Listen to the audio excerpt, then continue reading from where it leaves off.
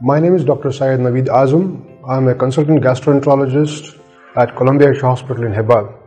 When we talk about symptoms of IBD, we need to make a distinction between the first type and the second type. When you're talking about ulcerative colitis, this is generally speaking diarrhea with mucus or blood in the stools, with sometimes crampy abdominal pain.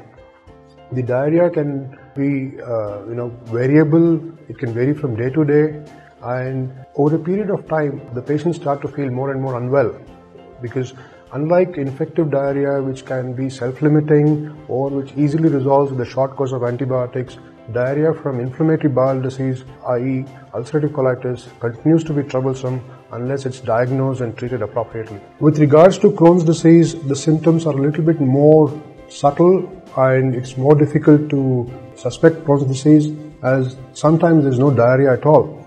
Most of the patients have abdominal pain, and over a period of time there is malnutrition if there's an extensive involvement of the small intestine. Sometimes there could be diarrhea with bleeding, as in ulcerative colitis, but generally speaking we talk about poor appetite, bloating, abdominal pain, sometimes vomiting, and unfortunately in some cases patients do present with acute intestinal obstruction, which is a blockage in the intestine, which is a difficult situation for people who have had Crohn's disease. And when we do some evaluation, there could be a lot of nutritional problems, including anaemia, low proteins, low calcium levels, which can have a knock-on effect on bone health and general metabolic health.